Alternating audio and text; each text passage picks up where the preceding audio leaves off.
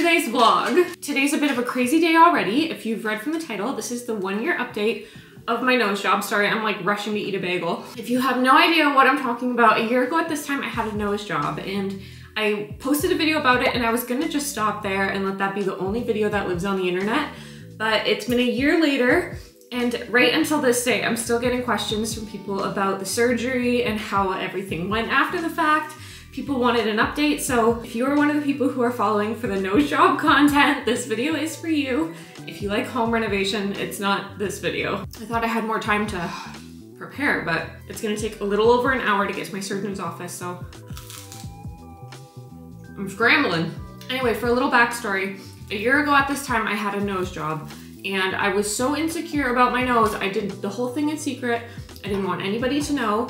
I think I told like 1 or 2 friends right before, and I told my sister just in case I like did not survive the surgery. But everybody else found out right after the surgery. I either FaceTimed them that week and gave them a real jump scare to see myself on FaceTime all bruised and disgusting.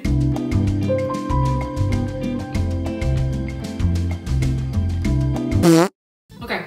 Basically what's gonna happen today, I'm gonna go to my surgeon's office, they're gonna probably take a look at my nose, do some photos, and then after I get home from this appointment, I will sit down and talk to you guys about what happened after the fact, because I shared that video, it exists on the page if you guys wanna go see it, or watch it after this video.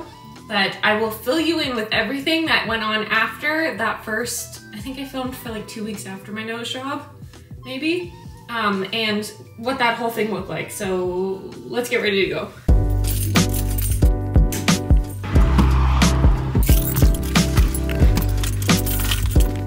I made it. I just feel a sense of responsibility to share an update about this because when I was going through it, it brought me a lot of comfort to see other people talk about it and what their experience was like. I ended up writing down, oh here it is, wrote down updates as I went through the experience so that I could tell you guys about it if I ever wanted to. We've got a lot to talk about. This might be a long video. The original nose job video was actually like a 1 hour long vlog and I got too scared to share all that detail. There was a lot I cut out because it's scary to be vulnerable on the internet and a lot of you follow for home renovation, so you guys, like, this is not the kind of content you would be looking up. But I've grown a following on here of really sweet subscribers who are subscribed because of the nose job. They want to see the update and everything. So anyways, if you're following for home renovation and this is not your cup of tea, you can feel free to click off. But for anyone who wants the 1-year update, I have a lot to tell you, so stay tuned.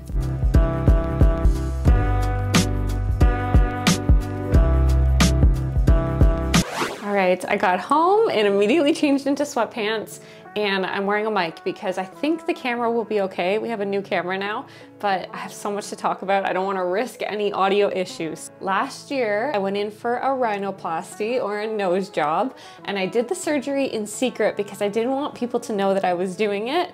Yet I vlogged the whole thing, and then I decided to put it up on YouTube in hopes that it would help somebody else out there because I was coming from a place of extreme insecurity that I couldn't even tell people I was insecure about my nose, that I like did the whole thing in secret. It was really, really well received and I'm so grateful for that.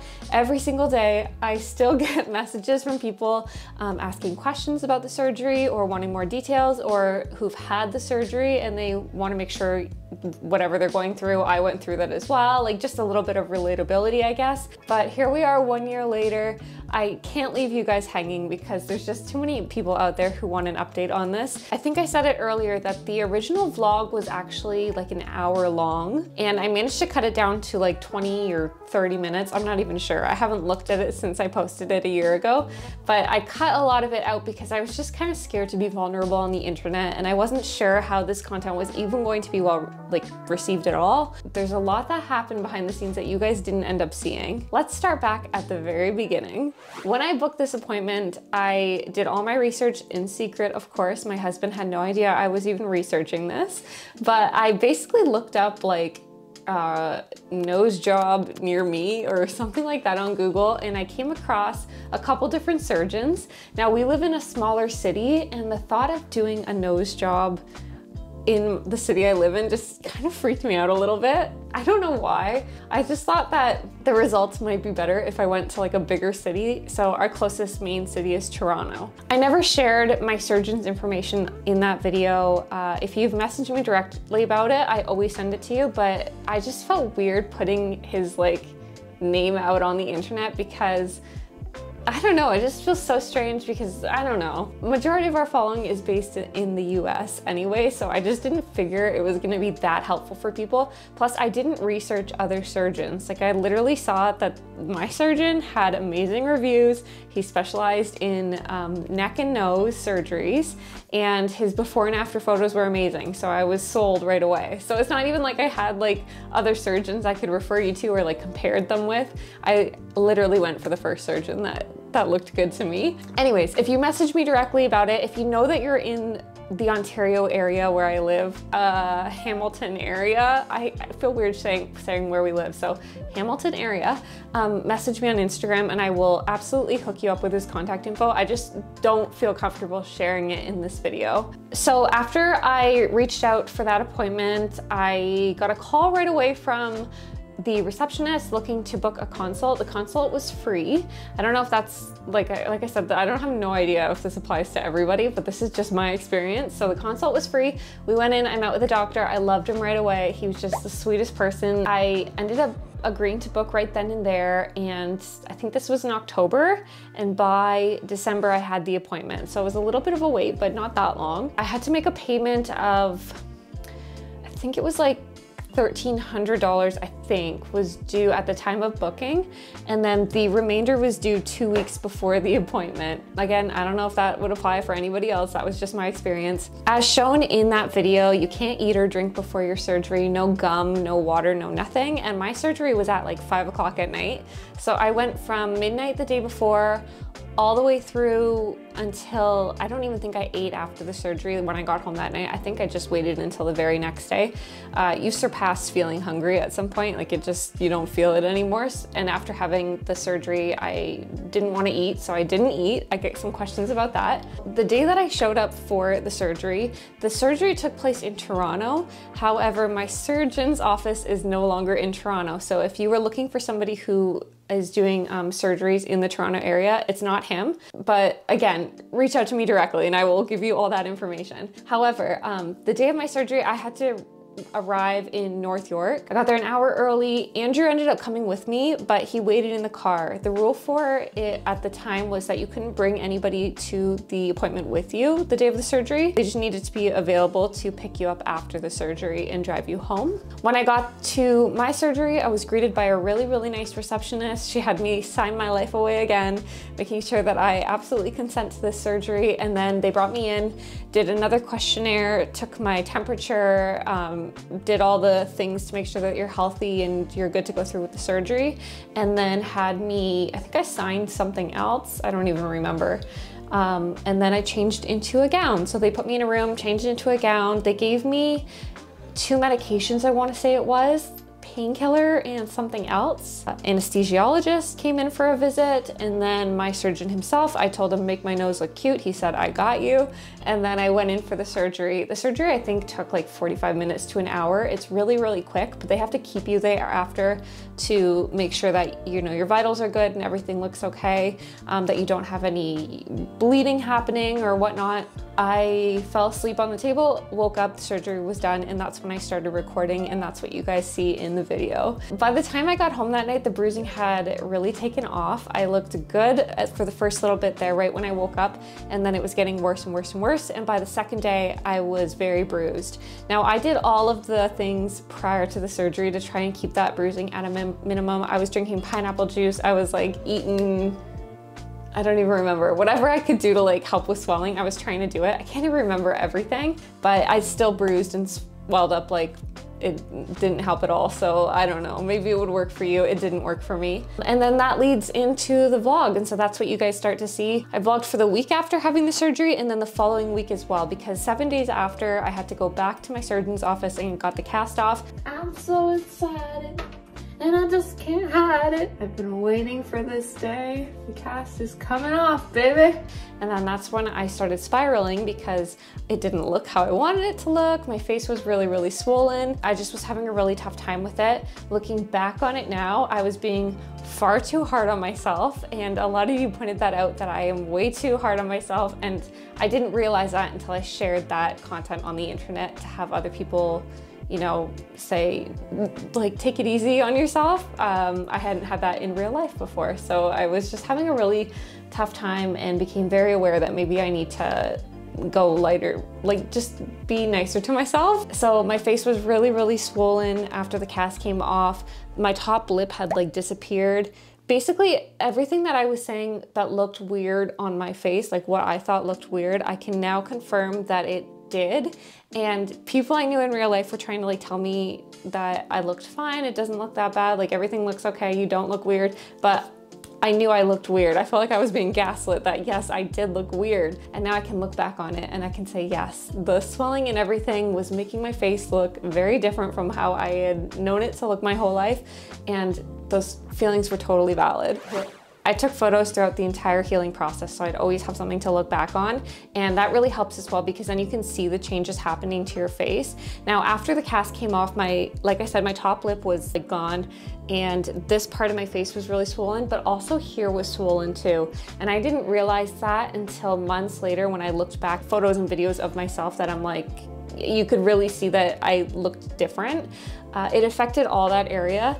Now, that does go away and I look and feel fine by now, but it was for sure a struggle. I took my first selfie on Christmas Day as I was getting ready to go for dinner with my family, and it was the first time I was able to take a photo of myself from the side, kind of like this angle, because I would never do that before. In fact, when I shared that vlog, I had a few comments from people who were saying how they never noticed anything was off about my nose, and that was because you were not gonna see me from the side. I was very strategic about that I did not want people seeing me from that angle. I think the bruising on my face lasted just over 2 weeks. I'll go back and look at my footage and I'll just put it on the screen, but I believe that it was like maybe by 3 weeks the bruising was totally gone. The very last part of my face that stopped bruising was my eyelids, and it just looked like I had a smoky eye all the time until that finally healed. After the surgery is done, you have to do a nasal rinse to keep your sinuses clear. So you can get it at Shoppers Drug Mart or, you know, any Walgreens or pharmacy,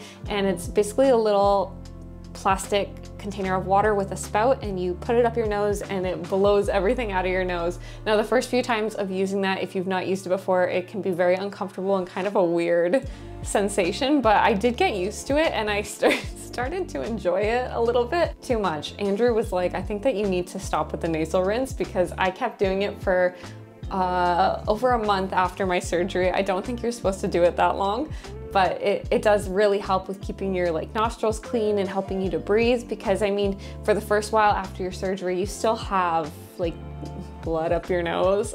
It's not pretty, so that helps a lot. After the cast came off as well and I was starting to heal, I developed a little rectangle on the side of my nose.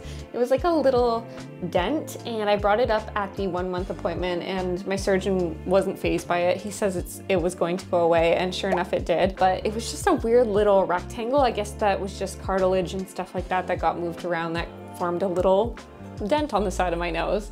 There was also one night there where I was able to press on my eye and it made a squeaking noise with my nose. What up, bro?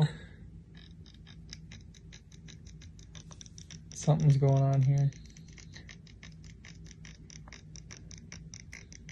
Not sure if that's related to the nose job or if that's just a talent I didn't know I had, but I think that that has since gone away. I don't think I can do that anymore. For the following months after the cast came off, there was still a lot of sensitivity. Washing my face was difficult. I would feel a tingling in the bridge, but the majority of the pain was in the tip. It wasn't even really pain. It was just kind of like an uncomfortable tingly feeling. I felt it a lot if I went outside in the cold. We live in Canada, so we have a winter here, and on really cold days, the tip of my nose would really kind of sting, and I would have to go back inside because it would just be uncomfortable, but that went away eventually too. I will tell you though that one of the perks of having the surgery right off the bat was because your skin is kind of like stretched out from the surgery or it's like tight, I don't even know, but I had no wrinkles in my forehead. I had like no wrinkles at all. It was like a Botox that came with the surgery. The wrinkles have since come back. They came back at about 9 months, but they were gone for the longest time. I'm not sure if you guys can see them on the camera. It does have the smoothing effect, so I do look a little smoother than I do in person right now. By February, things were looking really good again. My lip had kind of healed or had loosened up a bit because I felt like I looked like a Who from Whoville. That was the best way I could describe it, where like you're like that, like if you blow air into the top of your lip and it kind of sticks out, that's what I was dealing with. Your lip just disappears. But by February, it was looking good, it was feeling good. There was still a bump in the side of my nose. Right after surgery, my nose was still taking its previous shape. Like it takes some time for it to take its new form. So I had a bump here, and over the months it slowly started to dissipate, and then now it's still kind of there, but not as bad. Also, I like how it looks. I feel like it looks really natural. It doesn't look like too swoopy or too smooth. I still like that I have like elements of my old nose. I still feel like I look like myself without it being too dramatic of a change. Something else that I noticed for the first 6 months of the surgery was my skin was very, very oily. I watched some videos and people were saying that your skin either becomes very dry or it becomes very oily, but I was like an oil slick for the first few months after, but that went away as well. I was just basically using like oil, what's it called? Anti-oil face washes and things like that to combat that, but my skin was very oily. The day of my 3-month appointment, I showed up at my surgeon's office and I thought I looked really good. I thought that like the swelling was pretty much gone. I was still taking selfies and feeling really confident, and all of this was still being filmed, by the way, because we were filming content for our YouTube channel. So I was taking videos and seeing myself in the viewfinder and thinking I looked back to normal pretty much. But I showed up for my 3-month appointment and my surgeon right away was like, "Oh, you're still swollen," which is funny looking back. I thought that I looked fine, but he right away recognized that the tip is the last thing to stop swelling, and that was still quite wide. And then we took photos from this angle, and as you can see, my nostrils are crooked, but they were like extra crooked at the 3-month appointment. My nostrils were never equal. However, by 3 months, they were really crooked, and now they're still crooked, but it doesn't bother me none. Right after you have the surgery, you can't breathe through your nose, so you become a mouth breather. And I go out of my way to not be a mouth breather. However, you have to breathe out your mouth as you have the cast on, and then basically for weeks to follow, it just feels more comfortable to breathe through your mouth, especially when you sleep, like sleeping with your mouth open. I went for a dentist appointment about a month after the surgery, and I had developed a freaking tonsil stone, which I had never had before. As soon as my dentist took a look and said, "I think you have a tonsil stone," and sure enough I did. She goes, "Are you a mouth breather?" And I said, "No, I'm not usually, but I just had a nose job and now I have to be a mouth breather." And it's very likely that that was the cause of that. So something to consider: gargle your mouthwash if you have this surgery, stay on top of that. Sorry, my dog's crying. Just to hopefully prevent tonsil stones. It was just something I never even thought that could come up, but you have to breathe through your mouth, so it's very likely to happen. I didn't experience any nosebleeds or any sort of issues along those lines. Everything healed up really great, and the entire process of healing was really fine and easy. I had a worse experience with my wisdom teeth, and that's what I've been telling people too when you guys reach out with questions. Or if you're scared about having the surgery, I tell everybody that getting my wisdom teeth out was a million times worse than this surgery. I would not do my wisdom teeth again, but if I had to get another nose job, I would probably do it. Something else though that did come up, which is a little strange, is that I've noticed a change in my voice. When I look back on videos that I shot a year ago to videos now, my voice sounds different. It's kind of hard to describe. Maybe if you guys go back and watch like old TikToks or old shorts, you can hear me narrating. It's just something about my voice sounds different. I wish I carried through to my singing voice and made me a better singer, but I can confirm that that was not the case. I think that's pretty much the main changes I wanted to tell you guys about. Now that we're a year later and I've seen the whole process, I've experienced it myself, it does get better. If you were somebody like me who had the cast come off and then you struggled for a while to see your own reflection and see yourself in the mirror and not recognize who you saw, it totally gets better. And just be nice to yourself and be patient. I did the surgery right before Christmas, so I had an added stress that I was going to see people who didn't know I was having the surgery, and they would know that I had the surgery or judge me for it or whatever, which looking back is just so silly because people are so concerned with their own appearance. Most of the time they're not thinking about yours or even aware of what it is that you're insecure about. Like I said, I never expressed to anybody that I was insecure, so nobody knew that this was even something on my radar that I could potentially do one day. I was just so much in my own head that this experience helped me to look at the bigger picture and realize that it's not that serious and everybody else has their own worries and things going on. I needed to be a little nicer to myself, and I wish I had been, because it would have made the experience a lot easier. My advice to you is if you can do the surgery not around maybe a major holiday, that can help with some stress. However, I showed up to Christmas dinner and nobody recognized anything was different, so it was all in my head either way. I want to take some time to answer your questions about this surgery. I get asked them all the time. And again, if you guys have any questions and you don't want that to be public in the comment section, send me a message on Instagram. I do try my best to answer my DMs, and just keep messaging me if I miss it. Sometimes messages go to my hidden folder. I don't know why. But let's talk about some questions that you guys always have. So first things first, I did not tape my nose after. My surgeon said that he didn't even recommend taping your nose because it's still broken when the cast comes off, and so it needs time to heal. And just taping wasn't necessary. I don't know, I can't speak for everybody, but my own experience was don't tape your nose. I get asked whether I had an open or a closed rhinoplasty. I had a closed one where everything's done inside my nostrils, so there's no visible scar. I don't think anyway. The cost of my surgery was 11,000 Canadian. I've never put that out there just because sometimes it can feel weird talking money when it comes down to a big expense like that. I don't know how that price compares to other surgeons, to be honest. It seemed fair to me, and I only had to pay 1,300 at the time of booking, and then the extra 9,000 was due 2 weeks before, so it didn't bother me. I would pay it again if I absolutely needed to, because I swear by my surgeon, he was absolutely phenomenal. And then that leads me into his contact information. Again, I feel weird putting it online. I'm so sorry. It's just for his own privacy, and it just doesn't feel like my place to be putting him out there. But send me a message and I am happy to send it to you. And as far as how long this took, the surgery was like 2 hours from the time that I got there to the time of getting off the operating table, I think. It was really, really fast. I went home that same day, and then you just need to give yourself some time to heal. Cast came off after 1 week, and then it was just waiting for the swelling to go away. I don't know if there's anything else that I need to talk about. Let me grab Andrew and see if he knows. Do you remember anything else that happened? Your new excessively heavy breathing through your nose. Yeah, he says I breathe really heavy now. Like when you're eating, all I hear is okay, yeah, so my heavy breathing, what else? You walk around like this a little bit more now. Andrew does swear that I am now, he jokes that I walk around with my nose up in the air, like the analogy of saying that you're like stuck up, you walk around with your nose up in the air, but this surgery has brought me a whole new level of confidence that I did not have before. That's just a perk of it all, is that I do wish I did the surgery sooner, because I have never been confident in myself, but I finally feel confident, and I just give myself permission when I'm in public to take up space. And that you're a big girl now. I'm a big girl now, yeah. I think that pretty much concludes everything that I wanted to say about this surgery. If I could go back in time, I would have done it sooner.